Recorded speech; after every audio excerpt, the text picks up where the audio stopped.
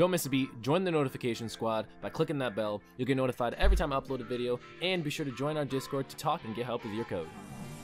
Hey everybody, we'd just like to take a moment to thank the guys over at SkySilk who made this video possible. SkySilk is a Linux-based cloud hosting platform built for developers with plans starting at just $2 a month, and they're currently giving every new sign-up a free $100 credit to try out the platform for 60 days. You can get started in just a few clicks over at SkySilk.com. Hello ladies and gentlemen, welcome to yet another video of our Discord.js tutorials. So today we're going to be making a command handler. You might wonder, what is a command handler? It's quite easy. It allows you to organize your command files and have them in separate folders. So it's more easy to access and edit. So let's get started. The first thing we're going to do is the actual command loading code. So we can do that by either writing it in our index.js file, but we're not going to do that now. I'm going to make a separate folder and a file for that, so it's not such a mess in this file. So we're going to create a handler folder and a command file. Okay, let's start writing some stuff here. We need to have a commands. We need to define collection too. We need to have a commands and an alias collection.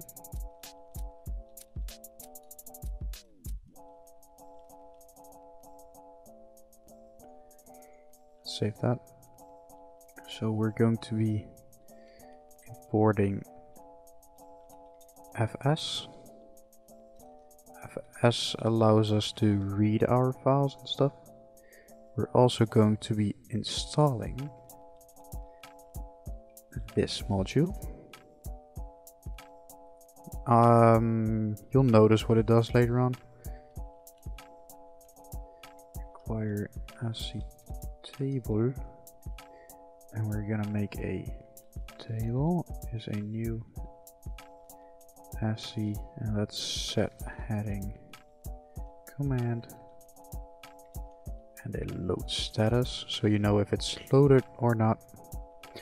Let's actually make the function now. Is client. This is a function, an arrow function. Reader-sync.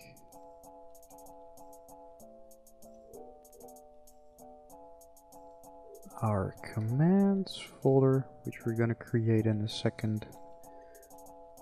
We're going to get each directory and load the commands.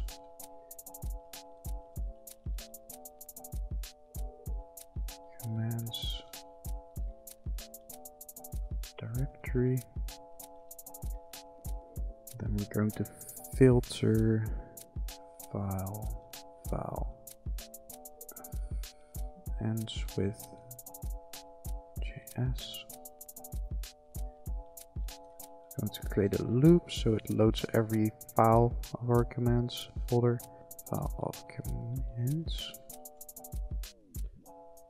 And then require the actual command file. Commands dir and the file. So if there's a command name, we're going to set the command name to the command file so it can run. We're also going to add a row, the name and the load status. So let's add a check mark. And if there's no name, we're going to add row file, and it didn't load, so missing something. We're also going to continue the loop, otherwise it'll return an error later on. And also check if there's an alias or several available. And we also want to check if the aliases is an actual array we can loop over. And pull aliases for each alias. Client aliases set alias full name. Okay, so that's all we need for the loading of the files. So we have that now. We also want to, of course, run it. So we're gonna, or we gotta load it too. So we're gonna do that by adding this.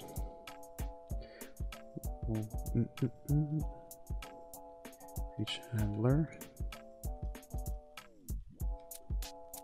require handler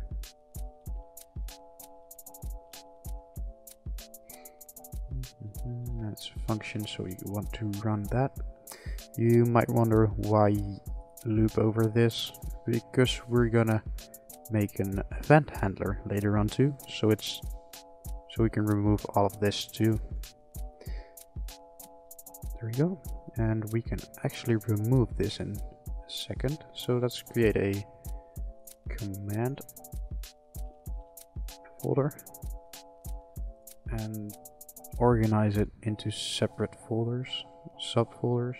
Let's add an info and a moderation, and we want to create our ping.js,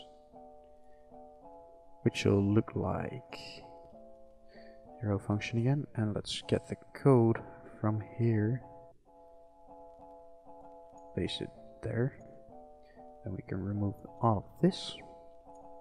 Make sure to save it, create our other file, which is say.js, client message and arguments, and then copy all of that, paste it, and delete that stuff. So all you got right now is this in the message event. Clear that.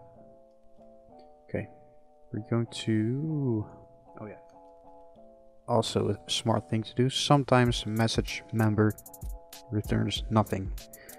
This has to do with discord.js cache and stuff.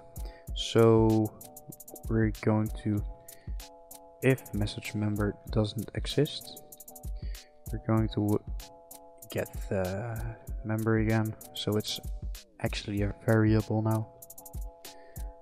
Fetch member message. Okay, if there's no command, or the length is nothing, we're going to return. We're going to define our command to load. Commands get cmd. If that doesn't exist, try to look if there's an alias. Commands get.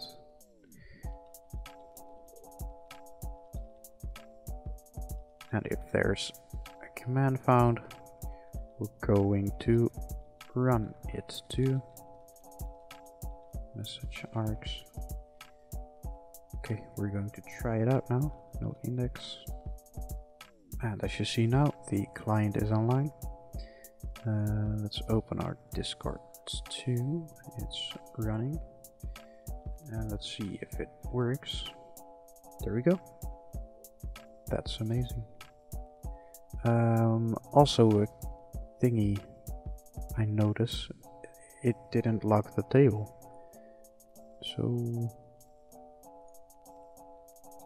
let's add that. Console log table to string. And now we see what's loading and what's not. And there you go, our bot's online too. Thank you for watching. I hope you learned something today. And if you've got any questions, of course, feel free to visit our Discord server and ask your question. Bye bye.